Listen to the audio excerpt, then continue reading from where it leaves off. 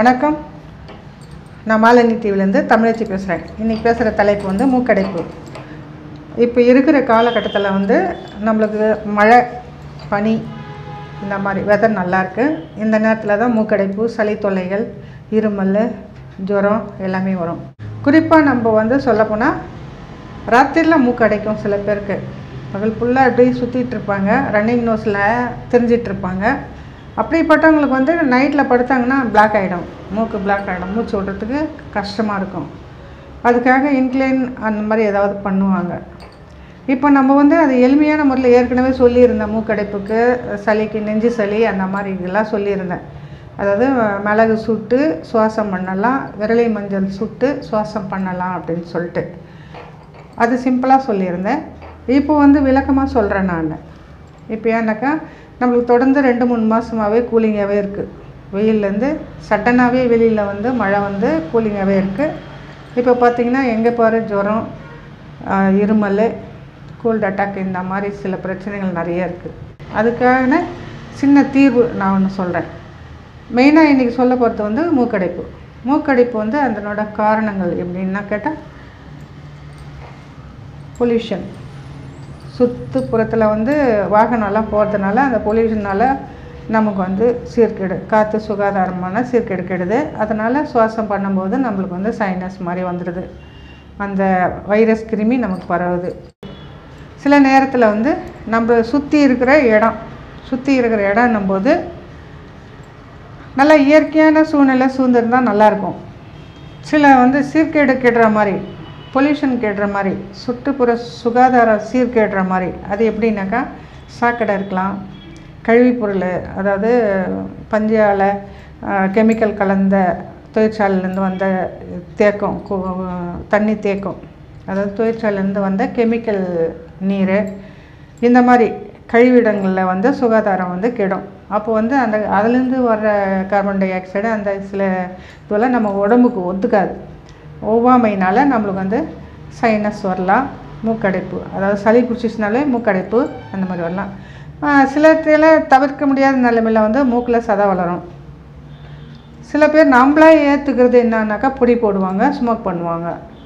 இது பிளாக் ஆகிறதுக்கு சான்ஸ் இருக்குது. அதனால் எப்படி பிளாக் ஆகும்னு பார்த்தா நுரையீரலில் வந்துட்டு பம்ப் பண்ணுறதுக்கு இடம் இல்லாத இது போய் அடைச்சிக்கும். மண்டைக்கு போகிற நரம்புலேயும் இந்த பொடி போய் அடிச்சிக்கலாம், இந்த புகை மண்டலம் போய் அடிச்சிக்கலாம். இந்த மாதிரி நேரத்துலையும் பிளாக் ஆகும். சாதாரண நார்மலாக இருக்கிறோம், எங்களுக்கு மூக்கடைப்பு வருதுன்னும் போது நம்மளுக்கு பொல்யூஷன் தான். பொல்யூஷனு நம்மளோட பழக்க வழக்கங்கள், குளிரூட்டு பானம்லாம் நம்ம அதிகம் யூஸ் பண்ணுவோம். உணவில் வந்து சில பழக்க வழக்கங்கள் மாறுபடலாம். இந்த மாதிரி இடத்துலலாம் நம்ம வந்துட்டு இயற்கையை நாடாமல் நம்ம கெமிக்கல் உலகத்துக்கு போனோமாக்கா நம்மளுக்கு இந்த பிரச்சனைகள்லாம் வரும். மூக்கடைப்பு, தும்மல், அடுக்கு தும்மல், இந்த மாதிரி இருமல், ஜுரம் இதெல்லாம் தவிர்க்க முடியாது, வந்துடும். 7 நாளில் மருந்து எடுத்தால் 7 நாள் இருக்கும், எடுக்கலைன்னா 7 days இருக்கும். சளி தொல்லை இருந்தாலே, கோல்டு அட்டாக் வந்துச்சுன்னா 7 நாள் மருந்து எடுத்தாலும் இருக்கும், மருந்து எடுக்கலைனாலும் இருக்கும். அதனோட வீரியத்தை காமிச்சிட்டு தான் போகும். அதுக்கான தீர்வு ஒவ்வொன்றா நான் சொல்கிறேன். சுத்தமான தேங்காய் எண்ணெய் ஒரு 10 ml எடுத்துக்கலாம். அதாவது மூக்கு சொட்டு மருந்து தயார் பண்ண போகிறோம். அதுக்காக 10 mlனால் சின்னது கொஞ்சம் தான் வரும். அதை எடுத்துகிட்டு ஒரு சுத்தமான கரண்டியோ இல்லை என்ன ஒரு சுத்தமான பாத்திரமோ அதில் எடுத்து அதில் ஊற்றிக்கிறோம்.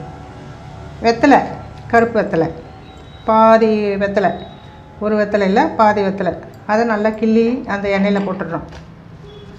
பச்சை கற்பூரம், அதாவது கடையில் விற்கிறது வந்து கெமிக்கல் கலந்த கற்பூரம். பச்சை கற்பூரம் நாட்டு மருந்து கடையில் கேட்டால் பச்சை கற்பூரம்னா கொடுப்பாங்க. அது கெமிக்கல் இல்லாத ஒரு பச்சை கற்பூரம். அதை வந்து ஒரு சின்ன ஒரு துண்டு இந்த 10 ml தேங்காய் எண்ணெயில் அரை வெத்தலை, கருப்பு வெத்தலை போட்டுட்டு தூள் பண்ணிவிட்டு, அதாவது துண்டு துண்டாக கிள்ளி போட்டுட்டு நல்லா அந்த எண்ணெயை கொஞ்சம் கொதிக்க விடணும். நிறைய தளன்னு கொதிச்சா சுண்டிடும். ஒரு நல்லா சூடு ஏறணும், வத்தலை வதங்குற அளவுக்கு சூடு ஏறணும். சூடு ஏறிட்டு அதை இறக்கி வச்சுக்கணும். இறக்கி வச்சுட்டு கொஞ்சம் மிதமாக ஆறின பின்னாடி சூட்டோடு நம்ம அந்த பச்சை கற்பூரம் போட்டால் எவாப்ரேட் ஆகிடும், அதாவது ஆவி ஆகிடும். அதனால் அதை இறக்கிட்டு நம்ம விரல் வச்சா தாங்குகிற சூட்டில் தான் அந்த கற்பூரத்தை தூள் பண்ணி அதில் போடணும். போட்டுட்டு கொஞ்சம் நல்லா மிக்ஸ் பண்ணிவிட்டு வடிகட்டிட்டு ஒரு சொட்டு நைட்டில் படுக்கும்போது காலையில் எழுந்துக்கும் போதும் ஒரு சொட்டை 2 மூக்குலேயும் நாசில் ட்ராப்ஸாக போட்டுக்கலாம். போடும்போது பார்த்திங்கன்னா அந்த பிளாக் எடுத்துரும். சுவாசத்துக்கு அதான் மூச்சு அடைப்பு வரும் இல்லையா, அந்த அடைப்பு எடுத்துரும். அது தொண்டைக்குள்ளே போனாலும் ஒன்றும் பிரச்சனை இல்லை. பச்சை கற்பூரம் வந்து லட்டில் எல்லாத்துலேயுமே வாசனைக்காக போடுவாங்க, பாயசத்தில் போடுவாங்க. வெத்தலை வந்து சாப்பிட்றதான் கால்சியம் இருக்கும். தேங்காய் எண்ணெய் வந்து உள்ளே சாப்பிட்றது தான். அதனால் தொண்டைக்குள்ளே போனாலும் ஒன்றும் பிரச்சனை இல்லை, சைடு எஃபெக்ட் கிடையாது. இது இல்லாத வந்து விளக்கெண்ணெயும் மூக்கில் போடலாம்.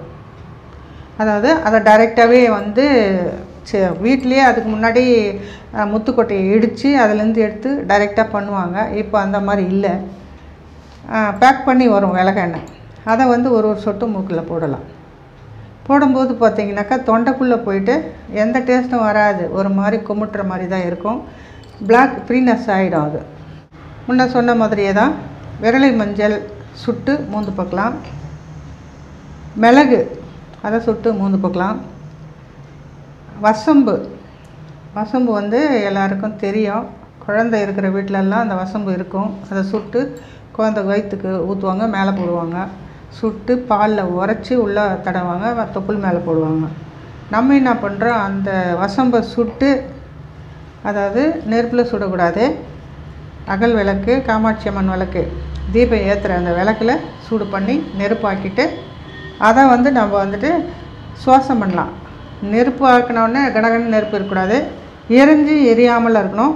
அந்த புகை வருது இல்லைங்களா, அதை சுவாசத்துமாக்க நல்லா மூக்குலேருந்து தொண்டையிலேருந்து காது அடைப்புலேருந்து எல்லாமே கிளியராக வரும். தொடர்ந்து ஒரு வாரம் 2 வாரம் பண்ணலாம், நம்மளுக்கு பிளாக் போகிற வரைக்கும். சில பேருக்கு வந்து சளி இருந்துக்கிட்டே இருக்கும், அடைப்பு இருக்கும். எப்படி நம்ம சிந்துறது அப்படின்ற மாதிரி அச்சப்படக்கூடாது. சளி வந்துச்சுன்னா சிந்திடணும், வெளியே எடுத்துடணும். தொண்டையில் வந்து இருமல் வரும், சளி வரும், துப்பிடணும். கண்டத்தில் துப்பக்கூடாது, ஏதாவது ஒரு கவர் வச்சு அதில் துப்பி போட்டுடணும். அதே மாதிரி வந்து சுவாசம் வந்து வாய் வழியாக சுவாசிக்கக்கூடாது. சில பேர் தூங்கும்போது வாய் திறந்துன்னு அப்படி தூங்குவாங்க. வாய் திறந்துன்னு தயவு செஞ்சு தூக்கக்கூடாது. வெளியே இருக்கிற கிருமியெல்லாம் உள்ளே போயிடும். உள்ளே போனோடனே நம்மளுக்கு எல்லாமே டோட்டல் பிளாக் பண்ணும்போது தான் நம்மளுக்கு இந்த சுவாச மண்டலமே சீர்கெட்டு போகுது. அதனால் கூடுமான வரைக்கும் மூக்கிலேயே தான் இன்ஹேல் எக்ஸேல் பண்ணலாம். உள் மூச்சு வெளி மூச்சு மூக்கு வழியாகவே பண்ணலாம். டீப்பாக மூச்சு இழுக்கலாம், டீப்பாக மூச்சு வெளியே விடலாம். அதாவது எவ்வளோ வேகமாக இழுக்கிறோமோ அது மாதிரி ஸ்லோவாக மூச்சு பயிற்சி பண்ணி வெளியே எடுக்கலாம். மூச்சு பயிற்சி பண்ணும்போது பார்த்திங்கன்னா வெடிகாலம் 5 மணிக்கு அப்படி பண்ணலாம். பண்ணனா உள்ளே இருக்கிற அழுக்கு காற்றெல்லாம் வெளியில் வந்துடும், சுத்தமான காற்று உள்ளே போகும். நம்ம வந்து பலாயிரம் கணக்காக மூச்சு இழுக்கிறோம் விடுறோம், மேலோட்டமாக தான் மூச்சு விடுவோம். அடி வயிற்றுலேருந்து மூச்சு இழுக்கவும் மாட்டோம், விடவும் மாட்டோம். இழுக்கும்போது பார்த்திங்கன்னா உள்ளேருந்து அப்படி பிடிச்சிட்டு வாய் வழியாக வெளியே விடணும். அது பிராணாயாமம் பண்ணும்போது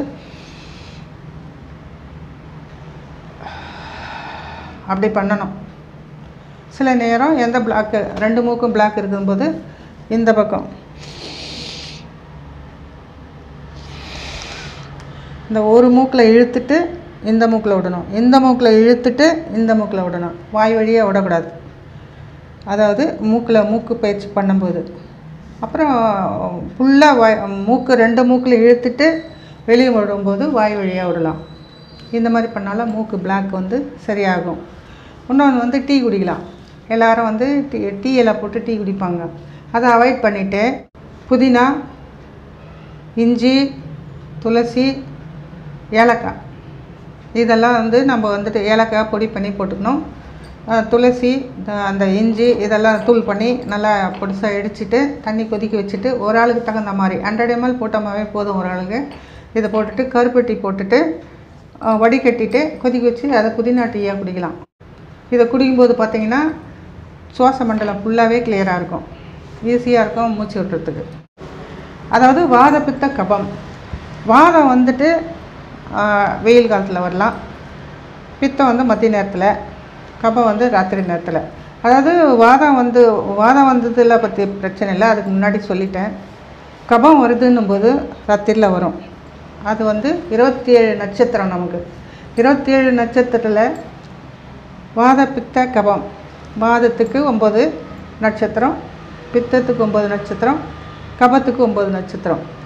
நம்ம வந்து நம்ம ஜோசியம் பார்க்கும்போதே தெரியும், உனக்கு வாத நாடி பித்த நாடி இந்த மாதிரி சொல்லிடுவாங்க. அந்த நம்ம 9வது அந்த 9 நட்சத்திரத்துக்குள்ளே இருக்கிறது தான் நம்மளுக்கு வந்து கபநாடி. அந்த கபநாடி மேலோங்கி இருக்கும்போது தான் நம்மளுக்கு சில நுரையீரல் பிரச்சனை, அதாவது சுவாச மண்டல பிரச்சனைகள் வரும். இவங்க கொஞ்சம் கேர்ஃபுல்லாக இருக்கணும். சாஸ்திர பிரகாரம் போனீங்கன்னா அப்படி. நம்ம அலோபதி பிரகாரம் சொல்ல வரல, நான் ஆயுர்வேதிக் பிரகாரம் பார்த்திங்கன்னா இந்த நாடி வச்சு தான் நம்மளுக்கு வந்து வைத்தியமே பார்ப்பாங்க. இன்னொன்று வந்து சளிக்கஞ்சி. சளிக்கஞ்சி எப்படி ப்ரிப்பேர் பண்ணுறது அதை நான் இப்போ சொல்கிறேன். கவனமாக பார்த்து கேட்டு அந்த சளிக்கஞ்சி தயார் பண்ணிக்கலாம். சளினா சளி போட்டு கஞ்சி பண்ணுறதில்ல, தீரத்துக்கான சொல்யூஷன் இது. இப்போ அதை சொல்கிறேன், பாருங்கள், நோட் பண்ணிக்கோங்க. ஒரு ஆளுக்கு தான் 100 கிராம் பச்சரிசி, ஒரு அரை ஸ்பூன் வெந்தயம், ரெண்டுத்தையும் ராத்திரிலேயே ஊற வச்சிடணும். அதாவது 100 கிராம் பச்சரிசி, அரை ஸ்பூன் வெந்தயம் நைட்டில் ஊற வச்சுட்டு அடுத்த நாள் காலையில் இருந்தோடனே மிளகு வந்து 20 நம்பர் கரெக்டாக நல்ல மிளகாய் எடுத்து 20 எடுத்துக்கலாம். அப்புறம் கடுக்காய் வந்து அரை ஸ்பூன்னு, மிளகு வந்து 20 நம்பர். ஏலக்காய் வந்து நம்ம வாசனைக்கு ஏற்ற மாதிரி ஏலக்காய் வந்து ஒரு 4 துண்டோ 2 துண்டோ எடுத்துக்கலாம். அப்புறம் சுக்கு பொடி ஒரு 1/4 ஸ்பூன் கூட வேணாம், ஒரு சிட்டிக்கு போட்டால் போதும். இதை வந்துட்டு இந்த ஊற வச்சு இருக்கிறோம் இல்லைங்களா, வெந்தயம் பச்சரிசி ஊற வச்சுருக்குறோம், அது தனியாக எடுத்துக்கிறோம். இப்போ இந்த சொன்ன வந்து ஐட்டம் மிளகு, கடுக்காய், ஏலக்காய், சுக்கு, இது என்ன பண்ணணும், தனியாக அது காஞ்சி தான் இருக்கும், அது தனியாக அம்மியில் அரைக்கணும். மிக்சிக்கு பத்தாது, அம்மியில் அரைக்கணும், பவுட்ரு ஆக்கிடுறோம். அதே மாதிரி இந்த ஊற வச்ச வெந்தயமும் பச்சரிசியும் அதையும் அம்மியில் அரைச்சிக்கிறோம். எல்லாத்தையும் ஒன்றா சேர்த்துட்டு ஒரு 200 தண்ணி கொதிக்க வைக்கிறோம். கொதிக்க வச்சுட்டு இந்த கலவையை அதில் ஊற்றுறோம். கஞ்சி மாதிரி கலக்கிட்டே இருக்கணும். உப்பு போட வேணாம், கருப்பட்டி போட்டுட்டு நல்லா வந்து ஒரு நல்ல மனம் கொடுக்கும். கொதிக்கும் போதே ஒரு 3 கொதி வந்தால் போதும். கொதிக்கும் போதே அது வந்தோடனே அதை வந்து அப்படியே கடன்னு குடிச்சிடலாம். அதாவது மிதமான சூடில் அவங்க குடிக்கிற தகுந்த மாதிரி, சைடிஸ் எதுவுமே வேணாம், அதுவே குடிச்சிடணும். குடிச்சிட்ட உடனே ஜீரண மண்டலம் சரியாயிடும், மூக்கடிப்பு வராது. சிலது என்ன பண்ணணும், மிளகு 30 மிளகு எடுத்துக்கணும். 30 மிளகோட சுக்கு வந்து அந்த 30 மிளகுக்கு தகுந்த மாதிரி அந்த அளவுக்கு சுக்கு எடுத்துக்கணும். எடுத்துகிட்டு நல்லா ஒரு 200 ml தண்ணி எடுத்துக்கணும். 200 எடுத்துக்கிட்டு தண்ணி கொதிக்க வச்சுட்டு இந்த பவுடர் அதில் போடணும். 200 வந்து 100 ml சுண்டி வர மாதிரி கொதிக்க வைக்கும்போது மெதுவான தீயில தான் கொதிக்க வைக்கணும். வேகமாக வச்சு சுண்ட வைக்கக்கூடாது. பாதியாக சுண்டன பின்னாடி வடிகட்டிட்டு கருப்பட்டி போட்டு குடிக்கலாம், உப்பு போட்டு குடிக்கலாம். இல்லை அப்படியே பசு நெய் போட்டு ஒரு சொட்டு 2 சொட்டு போட்டு குடிக்கலாம். வேறு எதுவும் மிக்ஸ் பண்ண வேணாம். கூடுமான வரைக்கும் பசு நெய் விட்டுட்டு கருப்பட்டி இல்லை பனவெல்லம் இந்த ரெண்டுத்தையும் போட்டு குடிச்சோமாக்கா தொண்டையில் இருக்கிற எரிச்சல், சில பேருக்கு தொண்டையில் இருக்கும்போது கரங்கரன்னு இருக்கும், ஒரு மாதிரி நமிச்சில் இருக்கிற மாதிரி இருக்கும், இதெல்லாம் எடுக்கும். இந்த எடுத்துகிட்டு அந்த காட்டு மூக்கு வழியாக போச்சுன்னா மூக்கடுக்கு போயிடும். சில பேருக்கு சைனஸ் இருக்கும், சைனஸ் போயிடும். ஆனால் அந்த மூக்கில் சதை வளர்கிறது வந்து அதை நம்ம வந்து கூடுமான வரைக்கும் உப்பமாக இருக்கிறது வந்து இதை சாப்பிட்டா கரையிலனா அலோபதி டாக்டர் தான் அணுகணும். அதுக்கு வந்து மூக்கில் சதை வளர்கிறது வந்து இது வந்து சீக்கிரத்தில் ஆயுர்வேதிக்கில் சரி வராது. அது வந்து முத்த விடாமல் பார்த்துக்கணும். ஆரம்ப ஸ்டேஜ்லேயே நம்ம இந்த கை வைத்தியமே பார்த்துனே வந்தோமா கரெக்டான தீர்வு கிடைக்கும். கற்பூரவள்ளி எடுத்துக்கணும், ஒரு 4-5 இலை எடுத்துக்கணும். எடுத்துட்டு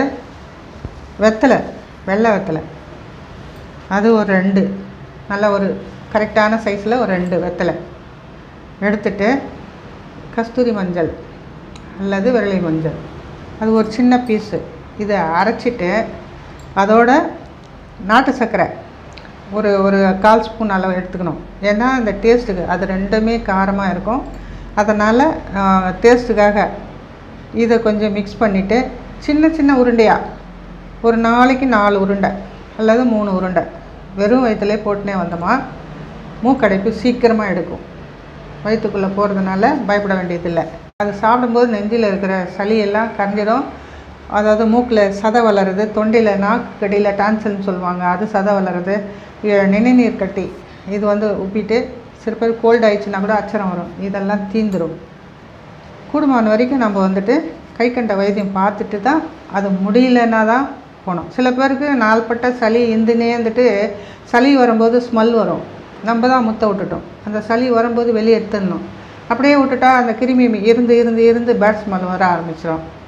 இது நமக்கே ஒத்துக்காது. அதனால் சொட்டு மருந்தாகவும் சொல்லியிருக்கிறேன், உள்ளே சாப்பிட்ற மருந்தாகவும் சொல்லியிருக்கிறேன், கஞ்சியாகவும் சொல்லியிருக்கிறேன். இதை பார்த்து நீங்கள் தயவு செஞ்சு பார்த்து ஃபாலோ பண்ணுங்கள். இந்த பனி குளிர் இந்த காலத்தை எதிர்த்து நின்று நம்ம அந்த கோல்டு அட்டாக்லேருந்து, மூக்கடைப்புலேருந்து, அடுக்கு தும்மல்லேருந்து, சைனஸ்லேருந்து விடுபடலான்னு ஒரு முடிவோடு இதுக்கு ஒரு முற்றுப்புள்ளி வைக்கலாம். மேலே விவரம் வேணும்னா கீழே பதிவு பண்ணுங்கள். நல்லதே நினைங்க, நல்லதே நடக்கும். நன்றி, வணக்கம்.